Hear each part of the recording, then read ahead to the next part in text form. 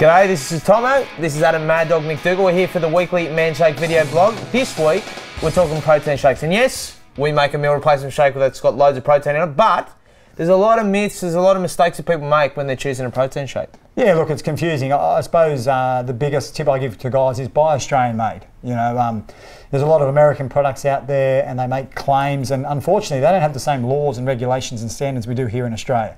Australian products are made under the strictest and most thorough standards in the world. We have the best cows in the world as well. Australia and New Zealand, the best dairy. The products from America, they come from some really dodgy places. The cows aren't, they're grain-fed cows. Ours are grass-fed. You know, so stick to Australian, that's my #1 tip. And when you're going for a protein product as well, make sure that you read the ingredients on it as well, because proteins aren't just proteins. You know, they fill them with some cheap, nasty proteins, soy. You know, there's some really crappy protein out there as well. Yeah, I mean, that's a big thing. Not all protein is built the same, is it? No, it's not. And when you're going for a protein shake, make sure you get a nice blend of proteins. You just don't want one single type of protein. So there's a number of different types of protein. They digest at a different rate.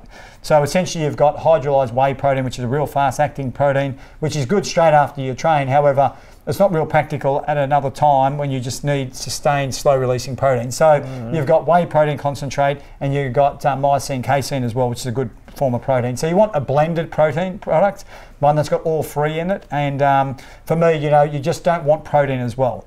You know, if you can, and I'm obviously biased, but that's why I created the Man Shake, because it's more than just a protein shake.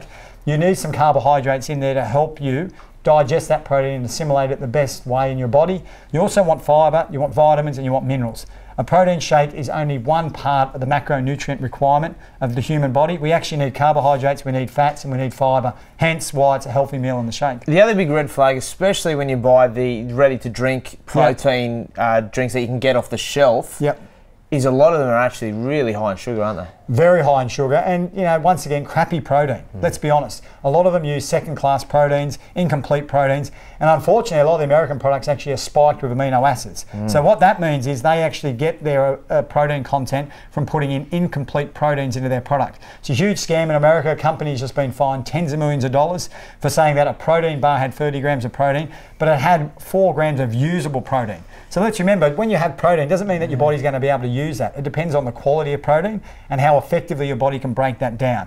So the most highly absorbed form of protein is eggs. Hence, in its complete form, an egg has a huge high biological value, and your body's able to digest it very effectively. And whey protein is also a very high form of digestible protein. But some of the other forms that you find in breakfast cereals, you find in breads, and you find in foods that are fortified that are high protein, your body can't use it. Well, there you go. I hope that's made it a little bit easier for you to understand with protein shakes. And if you just want a safe option, grab yourself some Man Shake.